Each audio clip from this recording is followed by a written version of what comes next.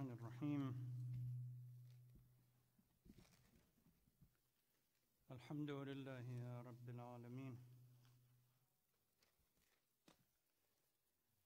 نحمده حمدا يكون لحقه قضاء ولشكره أداء وإلى ثوابه مقربا ولحسن مزيده موجبا ثم الصلاة والسلام على حبيبه وصفيه الذي أرسله رحمة للعالمين نبينا محمد وعلى آله الطاهرين وصحبه المنتجبين.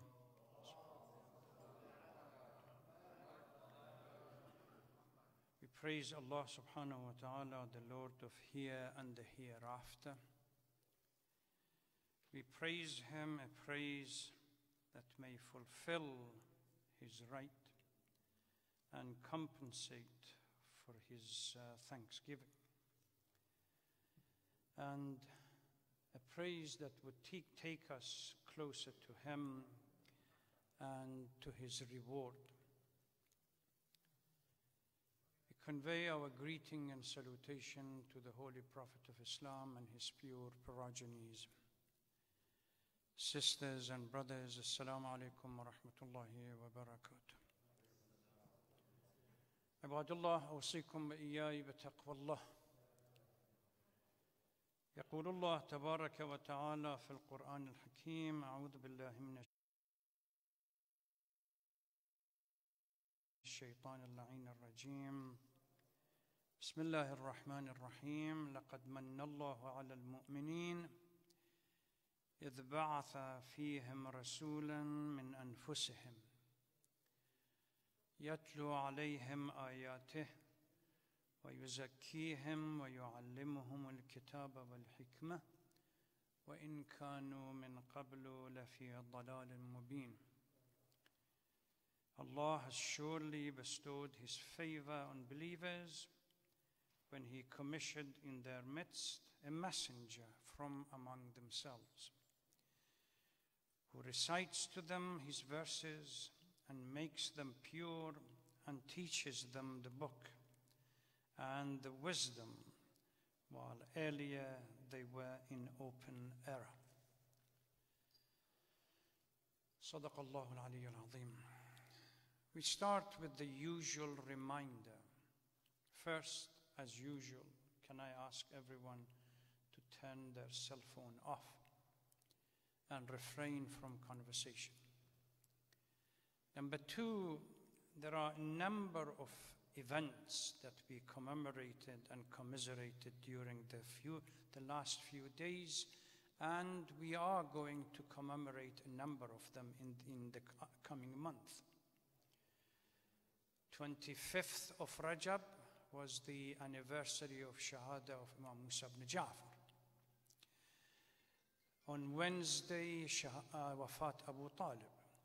Then yesterday was the day of Mab'ath, which is also coincides with Laylatul Isra wal Mi'raj.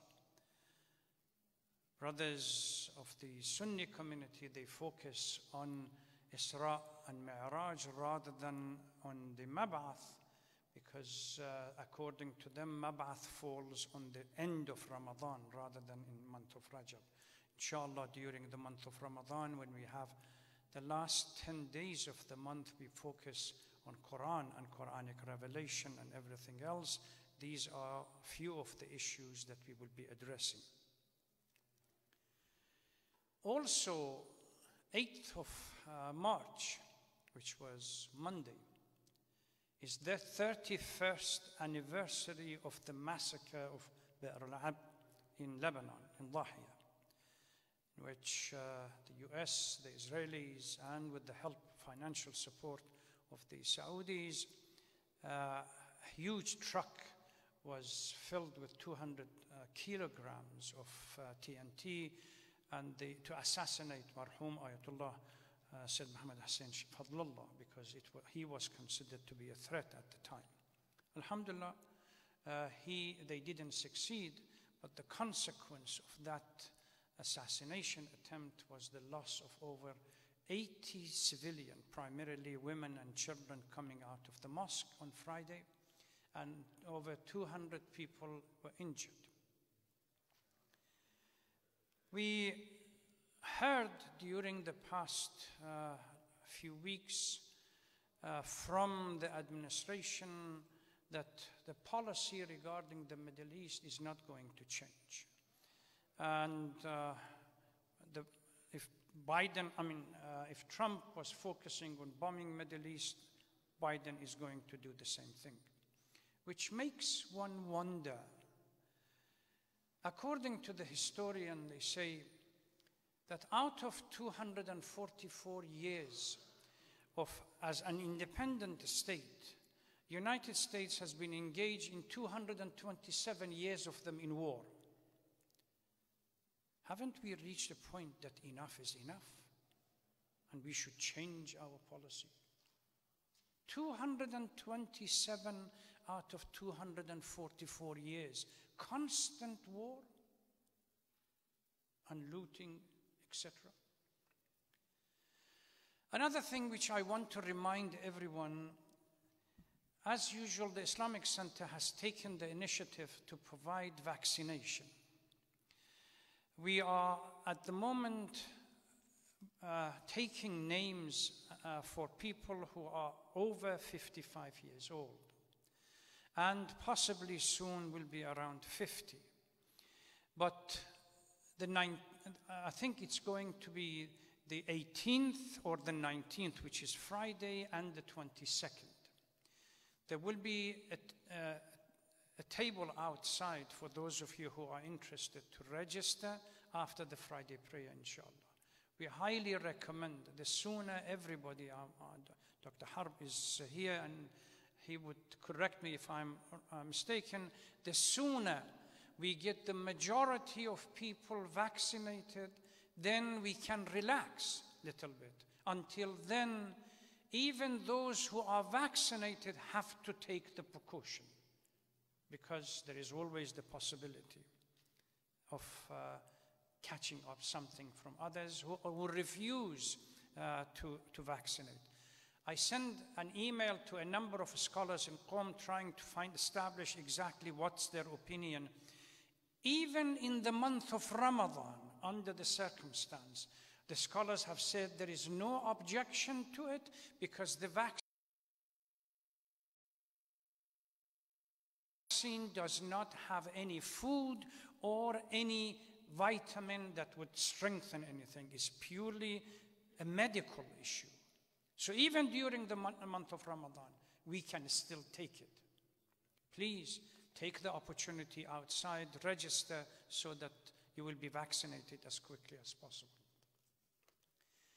I want to focus today, in the brief time that I have, on the concept of Mab'ath, which was yesterday, the anniversary of Mab'ath. And that is the anniversary in which Allah subhanahu wa ta'ala commanded the Holy Prophet, or commissioned the Holy Prophet, as the seal of prophethood. I want to just touch upon the significance of this event. I know in the interest of time I cannot elaborate, but just scratching the surface or touching the tip of the iceberg, as they say. In Arabic, ba'atha, which is the root of the letter, has been used in a variety of forms and for a variety of meanings. Ba'atha, to send, which is the same in the verses of the Holy Quran, with arsala, but ba'atha becomes more stronger. Also to awaken, to wake up. On dua yawm al-arba'a, لك الحمد أن بعثتني من مرقدي ولو شئت جعلته سرمدا. O Lord, praise be to you for giving me another opportunity to wake up. Otherwise, should you wish that sleep would have been turned into a permanent loss of life. So here is just to wake up. All of the other meanings that I want to focus upon falls within the concept of waking up in one way or the other. لَقَدْ لَبِثْتُمْ فِي كِتَابِ اللَّهِ إِلَى يَوْمِ الْبَعْثِ. This is now in reference to the day of judgment, how the souls are resurrected and they wake up.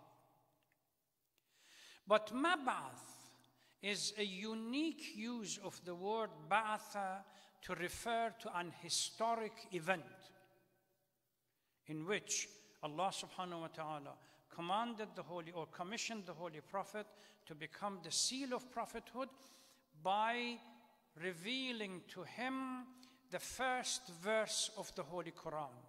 اقرأ باسم ربك الذي خلق. This Iqra and the next 4 verses or 3 or 4 verses that are clearly there in the beginning defines what we call the policy statement or the broad context under which Islam is going to operate. Knowledge and belief in Allah, they have to rest and work together. Iqra, read, but not any Iqra. Bismi rabbika alladhi khalaq. The knowledge that you gain by reading must be centered on the belief on Allah subhanahu wa ta'ala. Detachment of knowledge from the sacred source becomes problematic. In the same way that if we were focusing on the sacred source without using our intellect, we become dogmatic. And this is the problem that we have in our community. And Quran says, "Astajibu lillah wa lirrasul idha da'akum lima yuhyikum." Submit to the command of God. Respond to the call of the Holy Prophet when he calls you to something that is going to breathe life into your soul. So Mab'ath is the beginning of a series of events that ultimately led as a consequence to a change in human history. The beginning of revelation of Islam. Prophet of Islam, may peace be upon him and his pure progenies, aided with the revelation, embark on an intellectual revolution. And through opening of people's mind and heart. When the heart is connected to the sacred, the mind can function, and there will be a synthesis between the mind and the heart. The life becomes stable. Ala bidhikrillah tatma'innul qulub. If we compare between the message of Islam that was revealed to the Holy Prophet with that of Moses and Jesus, the 2 other grand, or call them Anbiya ul-Azm, we see the difference. Musa alayhi salatu wassalam brought the tablet, the law, to bring together the dysfunctional, totally chaotic Bani Israel, that they were not submitting to anything. Prophet Isa alayhi salatu wasalam came, that law became corrupted because then it was purely interpreted in the material sense, and the temple became the place for money laundering. According to the literature, Jesus comes and throws out the kahans and everybody else from the temple, and goes outside and searches for the sacred in the faces of those who are marginalized. Islam comes. Balance between intellect as well as knowledge. It has to be part and parcel. So if we want to understand the essence of Islam, read it between the 3 or 4 verses. اقرأ باسم ربك الذي خلق علم الإنسان ما لم يعلم. And the qalam. Between these, the essence of Islam can be encapsulated. Unfortunately, those days are gone. It is a call. Islam came to call everyone to a monotheistic faith, Tawheed, that doesn't remain abstract, only believe in one God that is floating somewhere. That God, united God, is brought down into the life of the people. It's called to unity. It's called the community to gain virtue and get rid of all the vices that you need for the stability. قال رسول الله صلى الله عليه وآله وسلم لا فقر أشد من الجهل ولا مال أعود من العقل. There is no poverty which is more strict and more disastrous than ignorance. It changes the paradigm.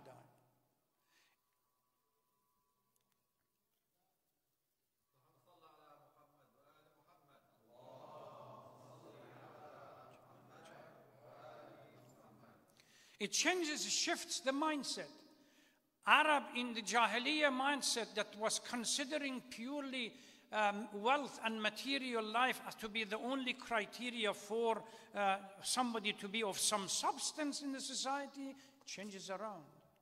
It says intellect.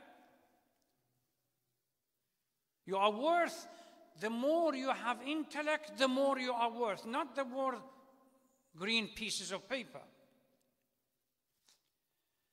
And no wealth or property more beneficial than wisdom. No wonder, I was reading a book a few weeks ago written by an American astrophysicist by the name of Dr. Michael Hart. And the title of the book is The 100. A ranking of the most influential persons in human history. Look at what he says about the Holy Prophet.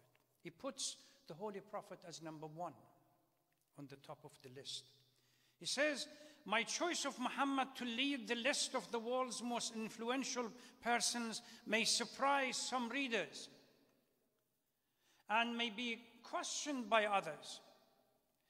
But he was the only man in history of mankind who was supremely successful in both religion as well as secular. Not only was able to develop, now he sees religion and power into two different lenses, but he established an ideal religious structure, and yet at the same time he established a reasonable social structure that led the revolution to go. So both of them, and then he goes on to make a comparison between Moses, Jesus, and Prophet Muhammad, and why he has chosen Prophet Muhammad to be the number one. Scholars assert that if we were to look at the first policy statement of any ideology, that policy statement should be the one that we take as essentially the crux of the message. And when Quran starts with اقرأ باسم ربك الذي خلق خلق الإنسان من علق, and then علم الإنسان ما لم يعلم, this is where we need to focus.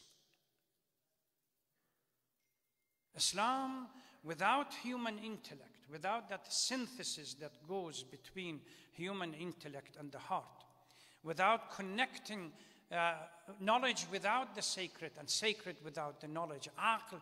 This is why in usul we have a principle: كلما حكم به العقل حكم به الشرع, وكلما حكم به الشرع حكم به العقل.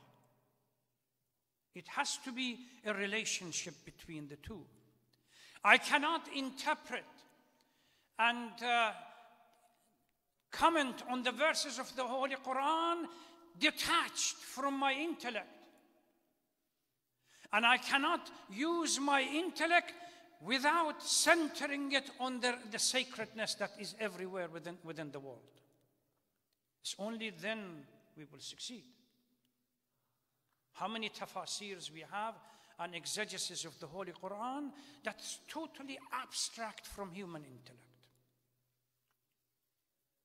And how many scholars focus in the material sense, totally detached from the sacredness of the reality. This is, if we want to understand the Holy Prophet and Mab'ath and the significance of Mab'ath in our life, let's go back and start using that mind that Allah subhanahu wa ta'ala has given us. It's only then we will be able to go back. There is no need, there is no use somehow sitting down and reminiscing about the golden age of Islam when they did this and they did that. Lahum ma kasab. They did what they did. What are we going to do? May Allah awaken our souls and our hearts and connect them together through Allah's blessing, inshallah. Bismillah ar-Rahman ar-Rahim. Wal asr, inna al-insana lafi khusr, illa alladhina amanu wa amilu as-salihat, wa tawasaw bil-haqqi wa tawasaw bis-sabr. Wassalamu alaykum wa rahmatullahi wa barakatuh.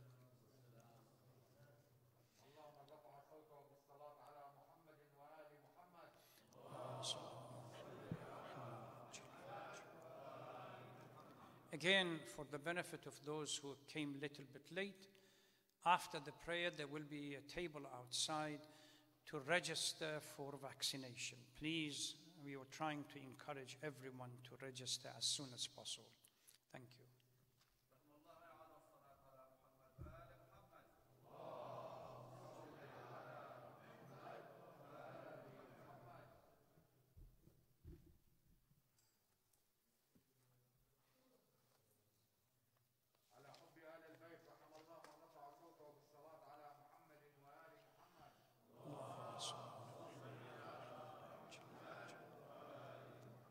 بسم الله الرحمن الرحيم الحمد لله رب العالمين نحمده ونستعينه ونتوب إليه من سيئات أعمالنا ثم الصلاة والسلام على نبينا محمد وعلى آله الطاهرين وصحبه المنتجبين.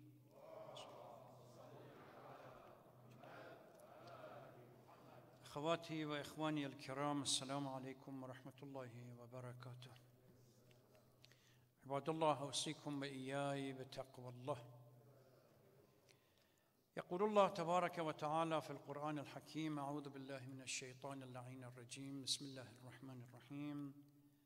كما أرسلنا فيكم رسولا منكم يتلو عليكم آياتنا ويزكيكم ويعلمكم الكتاب والحكمة ويعلمكم ما لم تكونوا تعلمون.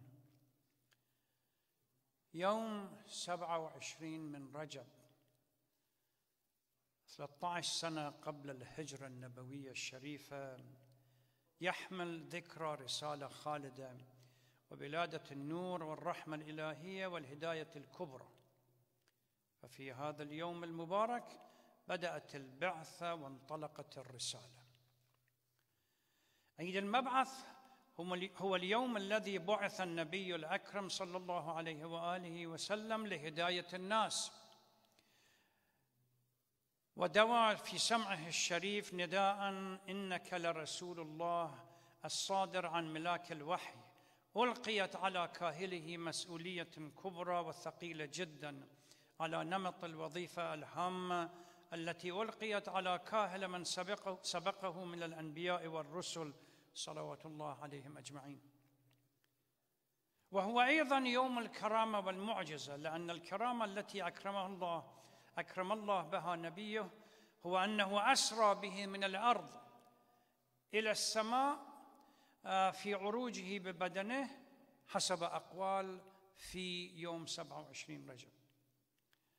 وعندما نلتقي هذه الذكريات فإن علينا أن نستنطقها وأن نستوحيها وأن ندرس تأثيراتها العملية في حياتنا، إضافة إلى مسؤولياتنا أمامها.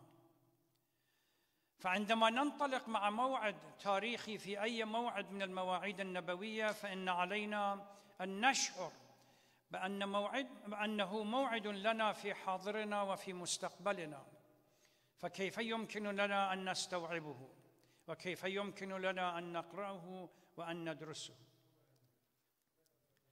فالله سبحانه وتعالى يحدثنا في القرآن الكريم عن الدور الذي أوكله إلى رسوله من أجل أن يفتح عقول الناس على آفاق جديدة للمعرفة، وعلى خطوط جديدة للحركة، وعلى مواقع روحية عالية تمنح الإنسان الصفاء والنقاء.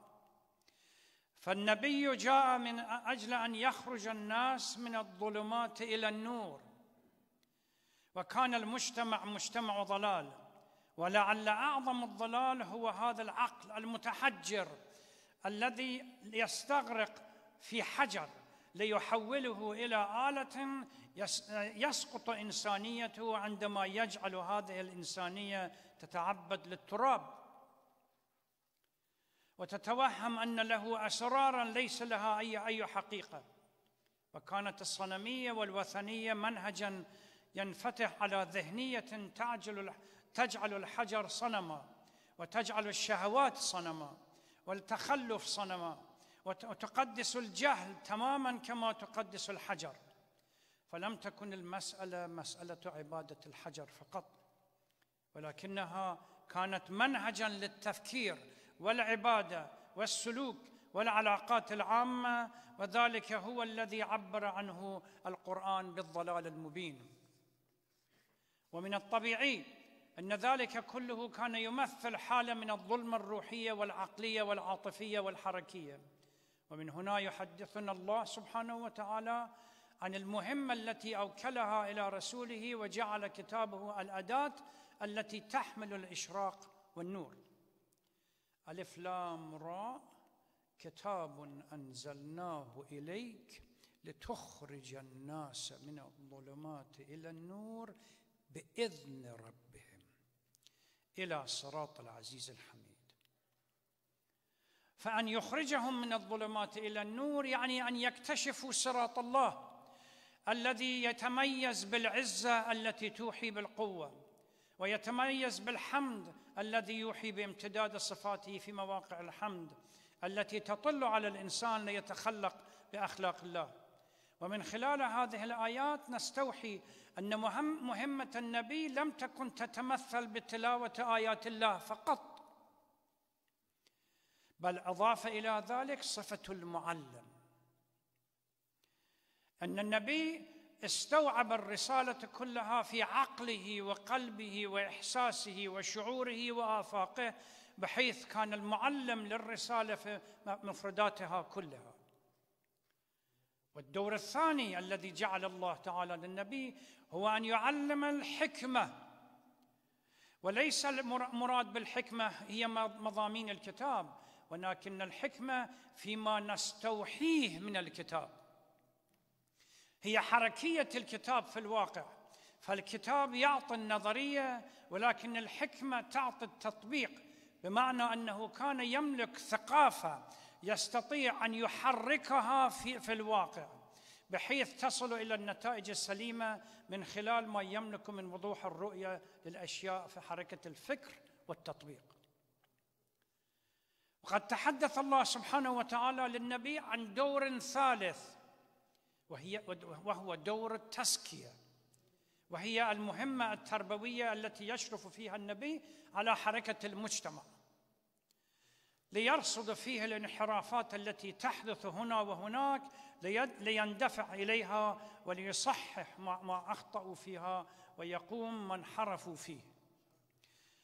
ولقد كان دور النبي أن يدخل إلى إنسانية الإنسان من أجل أن يزكيها ويطهرها وينميها. فعلينا في يوم الإسلام، يوم المبعث، أن نتحسس مسؤوليتنا عن الإسلام كله، فالنبي جاء من أجل العالم، وإذا كانت الرسالة تتحرك من أجل الإنسان كله والحياة كلها، فعلينا أن نعمل من أجل أن نحرك الإسلام في العالم، ومن خلال ما نتزود به من ثقافة، وما ننفتح به من روح، وما نتحرك به من خطوات سليمة في الدرب المستقيم. مع الأسف الشديد لقد جمدنا الإسلام وعلبناه وجعلناه جسراً نقطعه من أجل أسمائنا حتى تكبر أكثر، ومن أجل مطامعنا حتى تتضخم أكثر. لنكن جند الإسلام، لنجعل الذات من أجل الإسلام، ولا نجعل الإسلام من أجل الذات. نسأل الله تبارك وتعالى أن يجعلنا من الذين تحسسوا مسؤوليتهم وتحركوا مثقفين عاملين في الدفاع عن الإسلام الصحيح إن شاء الله. اللهم صل على سيدنا محمد كأفضل ما صليت على أحد من خلقك، وصل على أمير المؤمنين ووصي رسول رب العالمين علي بن أبي طالب، وصل على فاطمة الزهراء سيدة نساء العالمين، وصل على سبطي الرحمة وإمامي الهدى الحسن والحسين سيدي الشباب أهل الجنة، وصل على أئمة المسلمين علي بن الحسين ومحمد بن علي وجعفر بن محمد وموسى بن جعفر وعلي بن موسى ومحمد بن علي وعلي بن محمد والحسن بن علي والخلف الهادي المهدي، عجل الله تعالى فرجه الشريف، وجعلنا من أعوانه وأنصاره والمستشهدين بين يديه. بسم الله الرحمن الرحيم. والعصر إن الإنسان لفي خسر إلا الذين آمنوا وعملوا الصالحات وتواصوا بالحق وتواصوا بالصبر. والسلام عليكم ورحمة الله وبركاته. رجاء قراءة سورة الفاتحة على روح أمواتنا جميعا، لا سيما الروح المرحوم العلامة الشيخ محمد جواد شري، قبلها الصلاة على محمد وآل محمد.